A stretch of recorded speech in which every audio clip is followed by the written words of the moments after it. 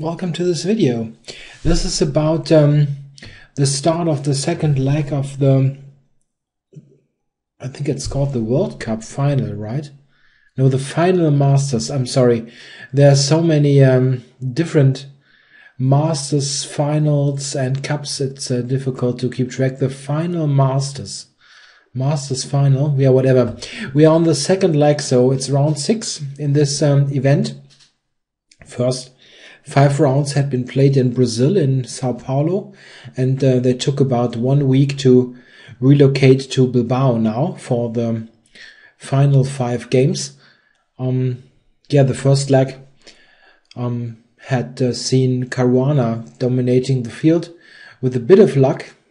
You need to really to take that into account. He won a clearly worse to lost position against Carlsen and held a really dead position against Aronian, which is nevertheless is something to be proud of. You need to not losing your lost positions is a very important virtue, and it's not at all easy to keep up the resistance in lost positions and get the odd draw here and there. Yeah, still it's clear that this first game is essential for the further course of the tournament, as Carlsen is playing Caruana with white. Carlsen had lost this this weird first game in Brazil, and he badly needs to win this game to get into contention to win this tournament. So let's see what happens. Carlsen playing 1e4, and Caruana surprisingly going for the French. Yeah, the French has played often in this tournament. It's a bit surprising. It's not surprising considering that the French has a pretty good theoretical standing at the moment, but still it's surprising to see on that level, to see it played so often. But Carlsen now plays 2d3, avoiding all kinds of theoretical discussions. This is basically telling Caruana, okay, we play chess now from move 2 and forget about any computer preparation. And I think pretty early on we get into some position which is just played by both players and not prepared. Okay, d5, knight d2, knight f6, knight to f3. So normal moves.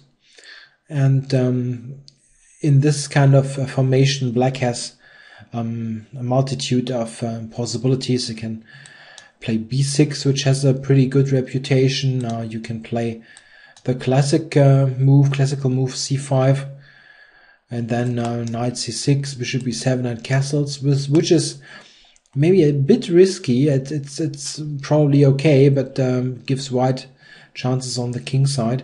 There are a multitude of possibilities. Caruana now plays knight c6, which is also, I think, believed to be a good move. And the idea is that black wants to exchange on e4 and then play e5. Carlsen now plays c3. This is actually kind of a waiting move, anticipating what I just mentioned. If white would play g3 just to put it on the board, which is often the idea if you're chatting the bishop, then black can get into this kind of position where you rather want your bishop to be on, not there,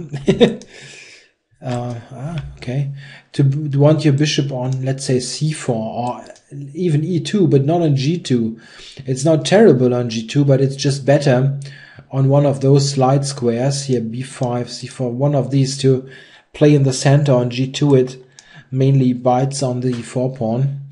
So this is why white now delays any commitment for this bishop. And now black plays bishop to d6. Yeah, which is a bit of a preparation move for taking and playing e5. Or in the game, as we see, he plays e5 straight away without exchanging. I'm not sure. I mean, this move is certainly okay. White doesn't put any pressure on black, so it's certainly okay, this move. Bishop e2, castles, and a5. Yeah, a5 is designed to prevent any b4 ideas by white. It's a very, very typical move in this structure.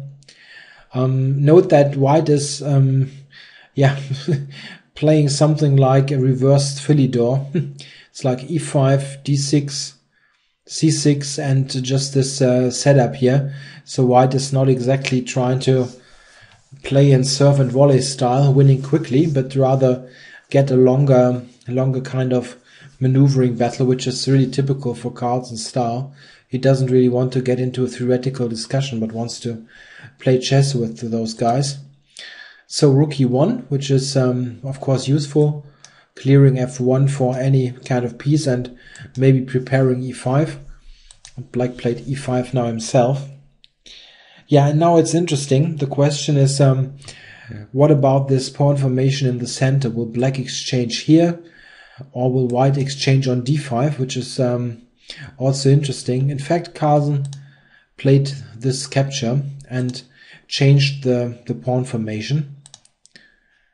He went now to c4 with the knight, and now this knight puts some pressure on the center, and can also at one point or another capture on d6, getting the bishop pair. Still, the bishop pair wouldn't be so great for white, as the bishops are not doing so much at the moment. But let's see what happens. Rook e8 and bishop to f1. Yeah, this is a typical maneuver here, securing the bishop on f1 and allowing some increased pressure on the pawn on e5. Of course, white doesn't have any advantage, but this wasn't Carlsen's idea. He just wants to play a longer game and don't want, some prepared line which which somehow removes our life from the position, and he certainly managed this. There are all pieces are on the board. It's not great for white, but you get a longer fight. Okay, bishop g4, h3. This is very normal. Bishop h5, and now g3. Yeah, this is designed to probably prepare bishop g2 at some point, simply because this pin is so annoying. Cannot live in this pin all the time with the queen, so we need to cover this knight, and you don't want to return to e2. So after all, white is preparing a fianchetto, but black now played knight to b6, and then that changes things a bit. I think white was thinking about, as mentioned, just redeploying the bishop and playing on in this kind of position. But knight b6 is very concrete. Of course, black threatens to take on c4, and so white needs to react, and it's a simple reaction. He just took it on b6, and black recaptured. And this is in fact an interesting decision by Caruana to allow this pawn structure. I think he didn't really consider this kind of formation a huge weakness, but instead counted on ideas like bishop c5, and this way getting some pressure on the d-pawn. But in fact, it really weakens the queen side, and we will see in the course of the game that this has consequences. Black didn't really need to play this knight b6. He had other moves. He could, not this. For example, he could have played something like this to prevent any queen sorties. Okay, it was not threatening at the moment because of the hanging knight, but I mean, a4 is also a pretty normal looking move in this position. Okay, but he went, as mentioned, for this knight b6 thing. And here, this surprised me a bit what Carlsen played here, I must say. He played bishop g2, but I think this is designed to keep the fight going. My initial reaction would be to play a4 here to... I'm a bit clicking. I want to get rid of this green square. How do I get rid of this? It's not working. I wanted to click on this, somehow it doesn't remove the green square. Maybe if I put it again, this is better. I would play a4 in order to fix this weakness, but black has this bishop c5 move, and Also, this is not the end of the story. Bishop c5. Let's say white continues here, and then you've got this move, and yeah, we are really weak on the d pawn. So a4 loses yeah, a move in a way. And how do you protect this now? Probably with this move. And then black can simply return and ask you, how do you continue now? So maybe a4 is a bit too slow. In the game, Carlsen played bishop g2 immediately to get this knight protected, and allowed black to play b5. But as we see, this isn't such a big deal. On b5, he just played a4. And yeah, what should black do now? He advanced. Alternatively, okay, you can think about capturing, but this is certainly also yeah, a bit uncomfortable. Queen b5. I'm really clicking badly today. Queen b5 is the problem now, which would irritate the whole queen side. This is simply a weakness.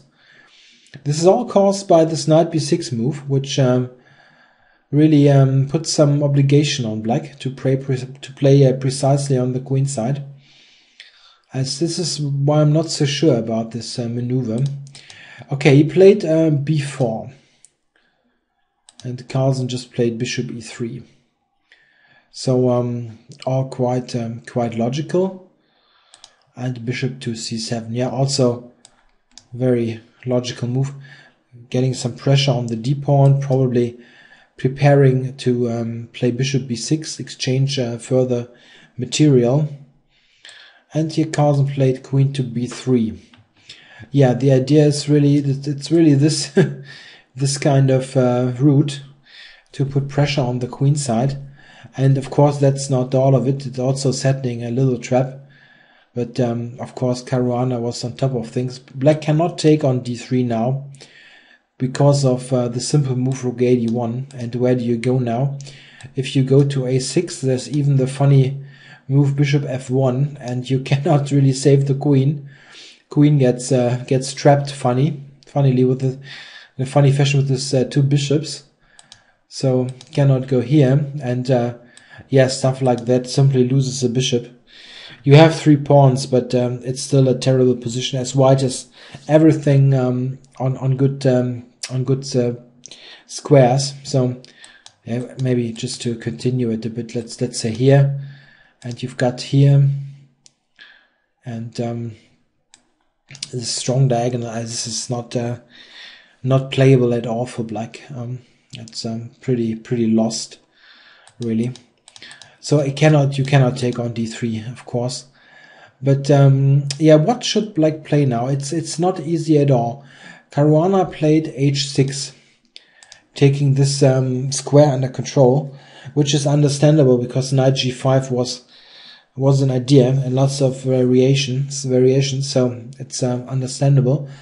And Carlsen now went queen to c4. In fact, instead of queen c4, he had a very interesting alternative with knight h4. This move is not so easy to understand at first, but it's quite strong. The idea is that yeah, white might go to f5 at some point, but it's a kind of it's a case of that the threat is stronger than the execution. If white would actually do this, it wouldn't do him so much good because of yeah, let's say bishop to g6. But one problem is also that black has problems moving his pieces, because in some cases white just plays g4 and this bishop doesn't have any decent square. Let's say queen d7, just for argument's sake. Then g4 is a problem for black. If you go back, you'll simply lose this bishop because of this pin on the diagonal. Of course, black can do tricks like this, yeah, now attacking the knight, but just look at this kind of position. This simply looks good for white. You have weakened your king position a bit, but you have really active pieces now, all in the center. So this knight h4 was interesting. I mean, but Carlsen played queen to c4, which is according to plan. He wants to get this into play, and of course this protects the pawn. Yeah, it's a good multi-purpose move. Yeah, and now you will see a key point in this game. What Caruana is doing now is initiating a forced sequence, which leads into an endgame. And it's really questionable if this was a good decision. What alternatives did he have? I mean, a decent move, I think, would be bishop to g6. It's also very obvious to attack the pawn. And then you can think about something like this. I don't know, just more or less keep the position. But white has d4. I just recognize this. It's also not nice at all. Yeah, I mean, I think really this knight b6 move, which somewhat crippled the queen side, was bad. It really was a bad decision. I mean, white is better in this position here.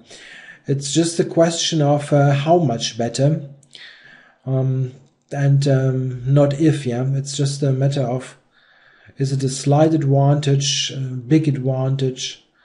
It's hard to tell. Maybe he can play this here.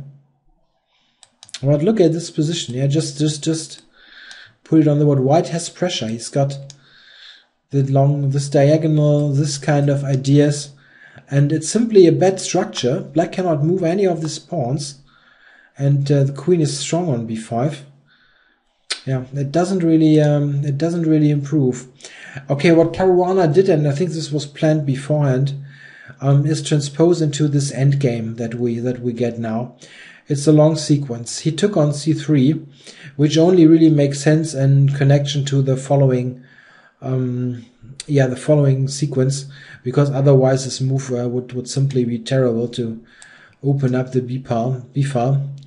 I mean, maybe this whole sequence is terrible, but it's very difficult to assess in comparison to the middle game positions. I think he should have gone for more of a middle game position, but it's difficult.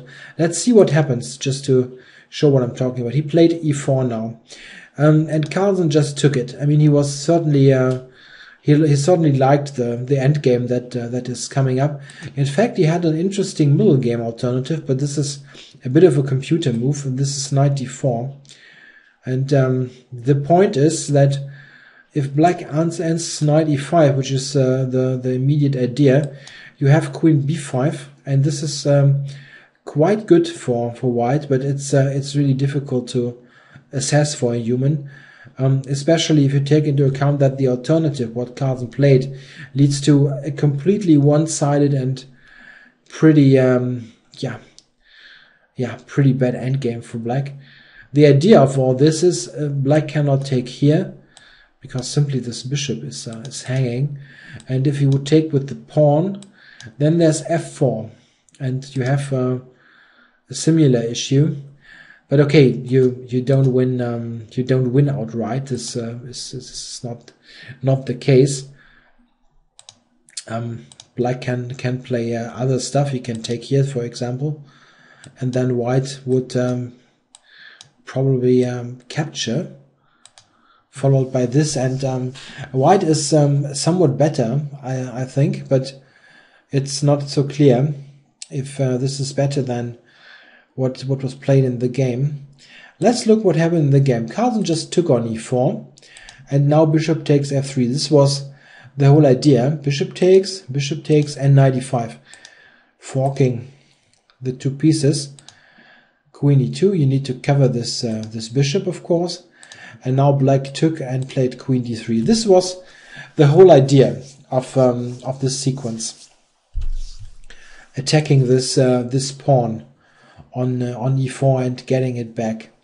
Yeah, now Carlsen played the simple but strong move king g2, asking black, okay, how would you like to get this pawn back? And he took with the queen. Let's check quickly if he would take with the rook. Yeah, then there's rook to d1, and probably rook to d7, and this is really annoying. f7 and the 7th rank. This rook is strong on the 7th. Alright, so he cannot take with the rook, yeah. He took in the game, he took on e4 with the queen. I also note that you cannot go here. Rook c1, and you lose the bishop. Alright, he took on e4. This was the idea all along. And now white played the simple but very strong move bishop to d4. Yeah, and black has no choice. He needs to take on f3 and exchange queens. Of course, you need to check quickly what happens on queen e1.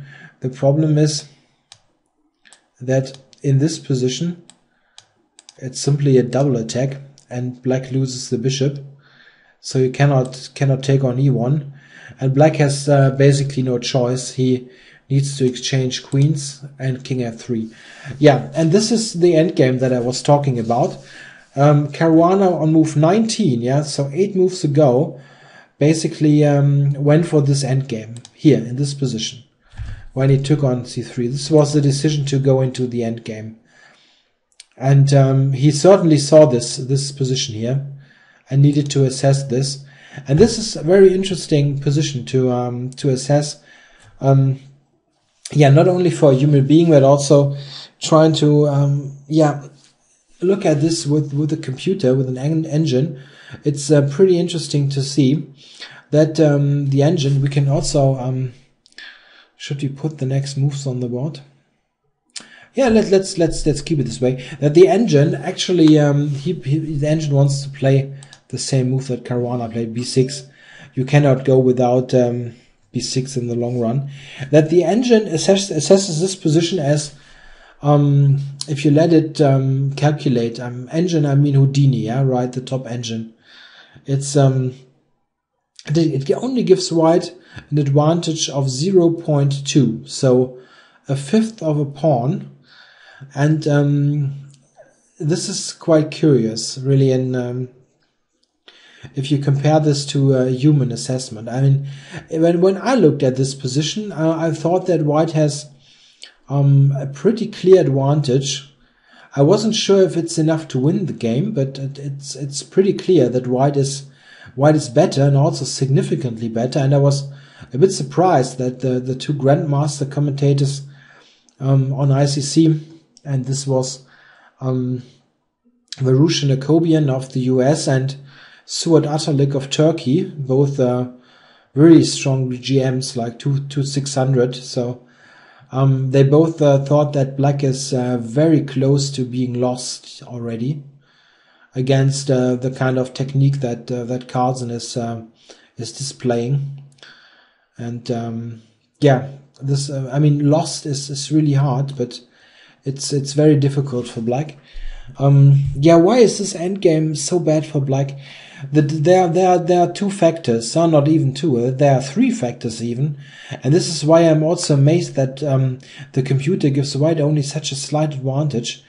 Okay, 1 point, these pawns are fixed on dark squares, and this is of course a huge advantage for white, who always has the pressure on the b6 pawn, and black just has this bad bishop to defend the pawn. This is the first advantage. The second advantage is, and this is somewhat connected to the pawn structure, is that white has a beautiful and secured bishop on d4, which is optimally placed. Really, it's a great position for the bishop, putting pressure on the king side and of course on the sensitive pawn on b6.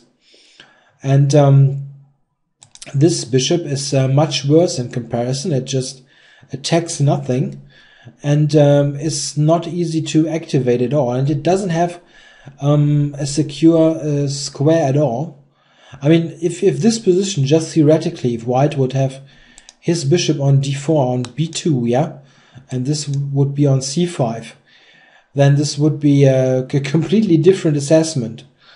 Yeah, it's a huge difference in piece activity.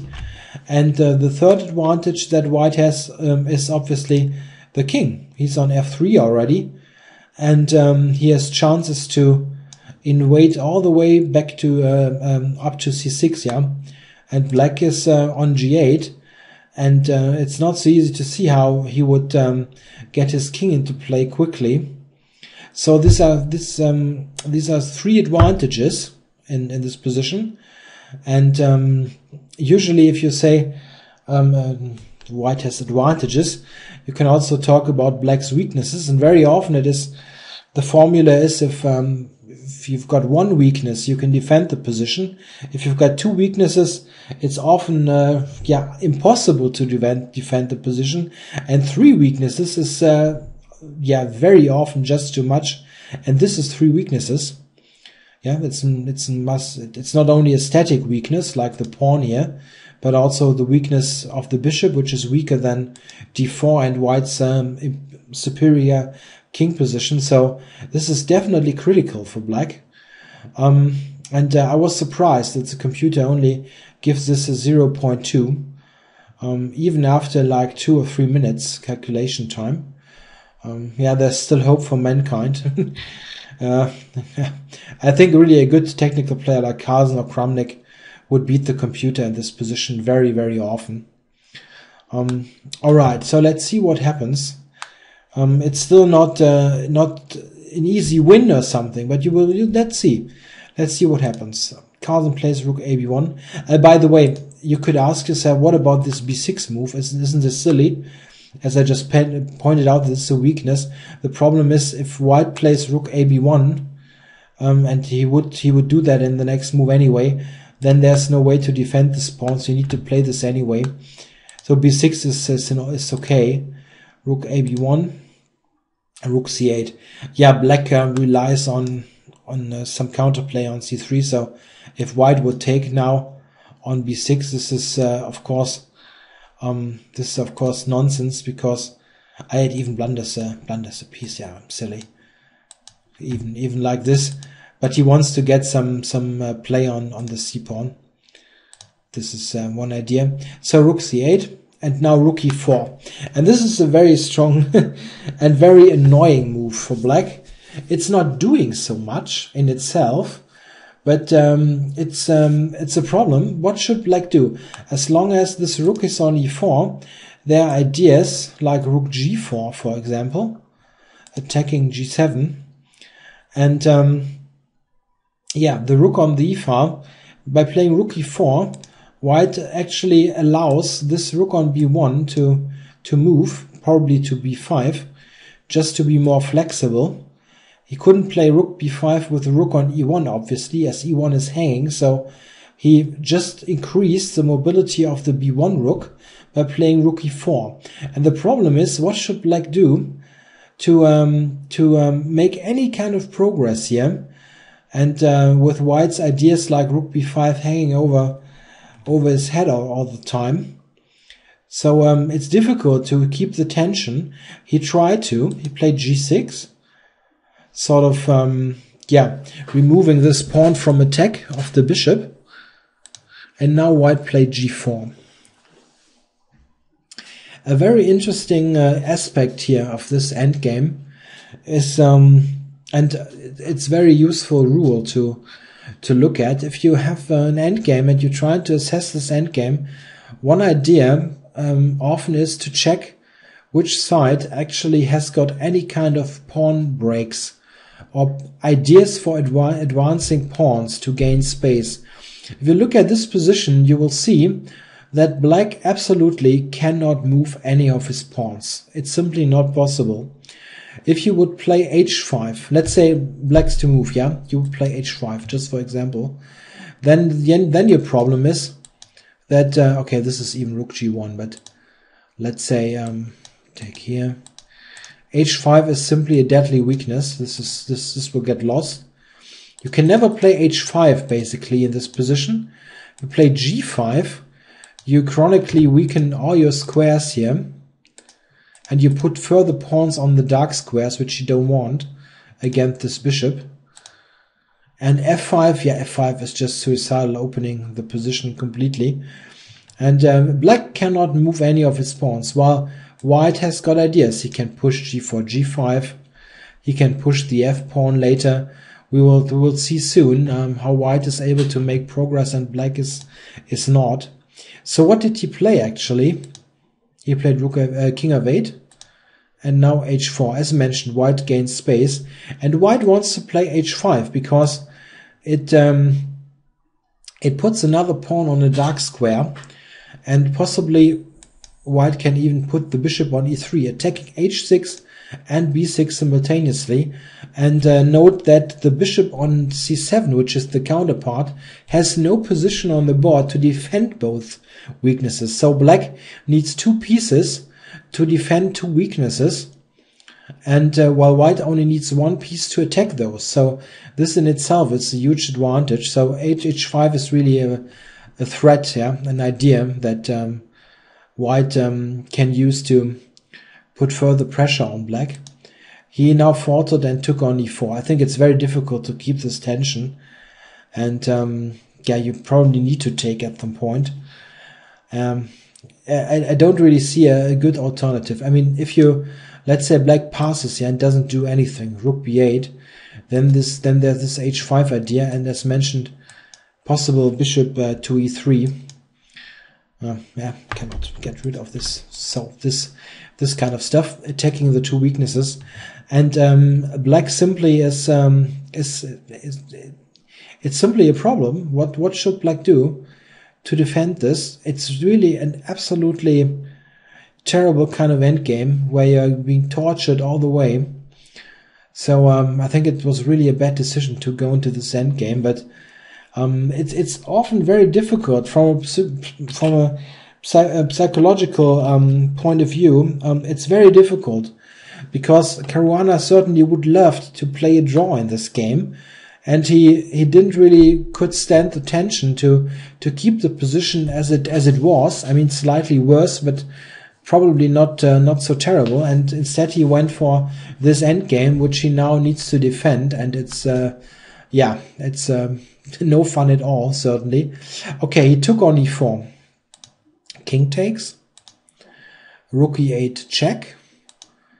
And king back to d3. If white would advance, then black would play. It's very similar. White doesn't gain so much by putting the king here. He had some other idea, and let's see what he played. He played to d3, rook to e6, and now bishop e3. The mentioned double attack. Black covered, and now rook b5. This is the idea that I was talking about, activating the rook on the 5th rank, and this is why he didn't put the king on d5. He wanted to have the rook here, and this is also very nice. You can see now the point I was making earlier, that black cannot move any of his pawns. g5 loses a pawn, h5 loses a pawn, f5 loses a pawn, and f6 is, yeah, it's simply pointless. It doesn't do anything. It just puts another pawn on a dark square. While white can play f4, f5, h5. Theoretically, he could play g5, but this is, of course, a bad move. But this looks fun. Yeah, I should sell this kind of stuff sometimes. It looks like modern art of it. Let's get rid of this. So white has lots of ways to advance and increase the pressure, and black cannot move anything. So a really great position for white. See what happens. Black played bishop to d8.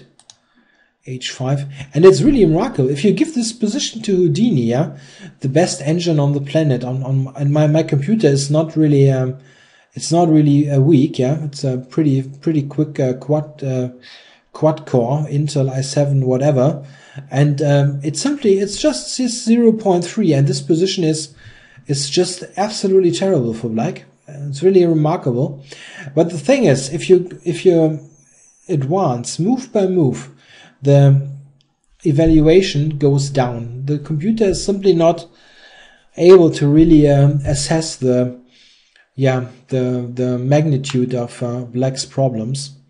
Okay, h5, rook d6 check, king c4, check again.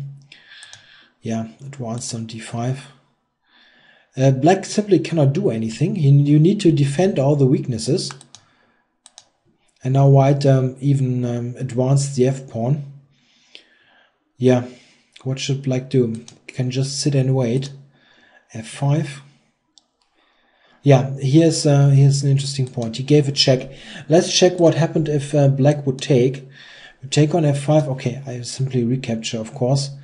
And yeah, now you can look at two moves. If black would try to yeah, get some kind of activity with the rook, then just king c6 is winning the game. Bishop d8, bishop to b6, and you simply win both pawns. Yeah, it's pretty easy win. Of course, also the king on c6 against the king on f8, so all white's pieces join the attack here. Simply terrible. So you cannot play an active move as white waits. So you need to give the check here, and after this, it's very difficult to find any kind of move. Well, where do you go? You need to defend b6. Yeah, probably something like this. And now white will look at further ways to improve his position. There are ways you can, for example, think about just for instance something like this, going to h7, even rook here, so increasing pressure on the king side. But there are a multitude of ways to increase this. Also the c-pawn advance can play a role. Of course, this needs to be considered carefully. If you advance the c-pawn, you would exchange a weakness, but sometimes it's necessary to exchange weaknesses of the opponent if you create some direct opportunities. So, for instance, in waiting on the queen side and winning the a-pawn at the end would justify to play c4, c5. So black is simply still in big trouble here. I think the invasion here on the king side is one problem. Also, I mean, so even as an idea, let's say, I need to get rid of the arrows. I give you a simple line, rook g1, and I say, let's say black does nothing, yeah? Just doing nothing.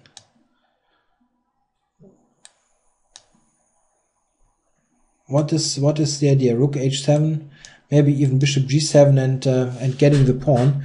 Yeah, black is close to being paralyzed. So at f5, here at the end, he gave this check, and simply, yeah, he kept the position. He didn't take on f5 or h5. Rook b1. So the rook is redeployed on the king side. King e8. And now Magnus exchanged on g6 and played rook to h1. And now we get to the point where the engine is really seeing that black is in trouble. It wasn't too pessimistic before, funny enough. Yeah, simply h6 is hanging. What is black supposed to do? He played king f7, and relying on a little trick, if white would take, he would actually use the game as this is a check, yeah. So cannot take immediately on h6, but you don't need to. You have other good moves, and in fact, just king d5 was played, rook to d6 check, and king c4. Yeah, and now it's pretty much out of moves for black. h6 is now really hanging, and what should you do? He played, I think he took, yeah. A g5 is the alternative that the computer is giving. Still initially with a quite decent evaluation, but after a little bit of time, it recognizes that just rook e1 wins for white even. It's impossible here for black to prevent king to b5 and rook e6, just brutally exchanging the rooks, and then white wins all black's pawns, b6, a5, and probably even bishop f8 at some point might win h6, so it's simply dead, yeah, like something like this. And this is just over. Yeah, I can just take. It's h5. Oh, I'm sorry, you cannot take. You need to be a little bit more cautious. Sorry. Yeah, and this idea is also in there. What I overlooked here by taking, you need to be cautious, is h5 here, and it's check here, check on g1. So a little trick. So white needs to play a move like this and win a tempo in this way, and black simply has no defense here against winning those pawns.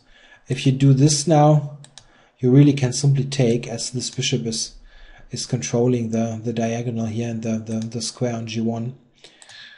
So g5 also loses to rook e1. So he took on f5.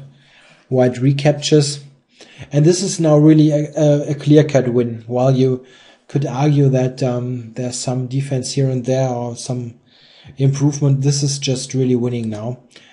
Black played bishop to d8 and now f6, and this is the key point which wins the game. h6 is hanging now, and black is simply unable to defend this pawn.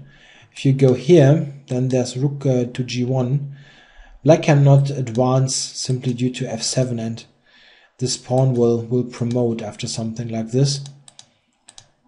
So he actually needs to go back, and then there's rook g7, so winning completely.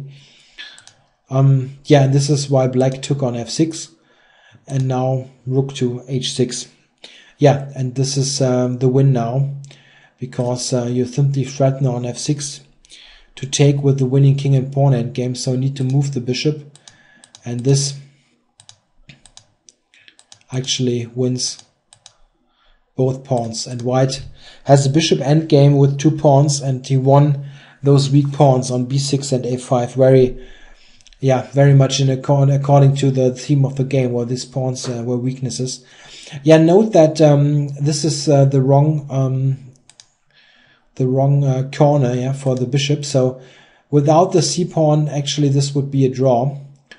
But with the c-pawn, it's a simple win. White can simply push the pawns. It's technically really easy. Just advance the pawns to maximum activity, and now you use your own king. It's very easy. And yeah, this is the last line of defense. Black needs to keep the bishop here. And yeah, you cannot play c7, as black simply takes. And you have here you have the notorious stalemate with the draw. Not really fair, in chess, that this is a draw, but it's simply the rules. So you cannot play c7, but Carlsen just played this move, and yeah, Caruana resigned because this diagonal is simply too short for black. White will play bishop d8 next move. So let's say here, bishop d8, and next move you push through your pawn, or after the exchange you will promote your pawn. So I really like this game. A great technical display by Carlsen. It wasn't so difficult, really, I guess, for him. He just plays those stuff very yeah, it's very natural to him to play this in a great fashion. Also note the clock times. Yeah, he was playing this rather quickly. He got 56 minutes left at the end, while Caruana only was down to 6 minutes. I'm not completely sure about the time control, but it's clear that Carlsen was able to play this technical part of the game rather quickly.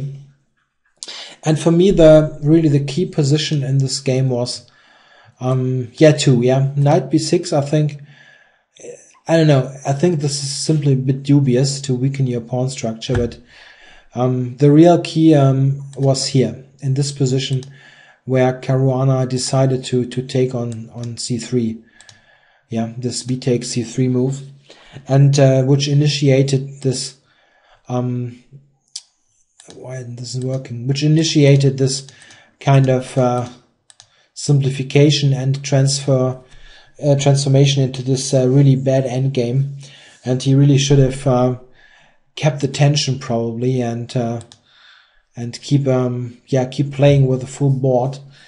White is I think slightly better anyway, but it simply not the kind of one way battle that he had to fight in the game against this a better bishop on d4. This kind of position, as mentioned, with simply with the 3 advantages that white has with the better bishop, better pawn structure because of b6 and the better king. Yeah, a really nice game. I think very worth.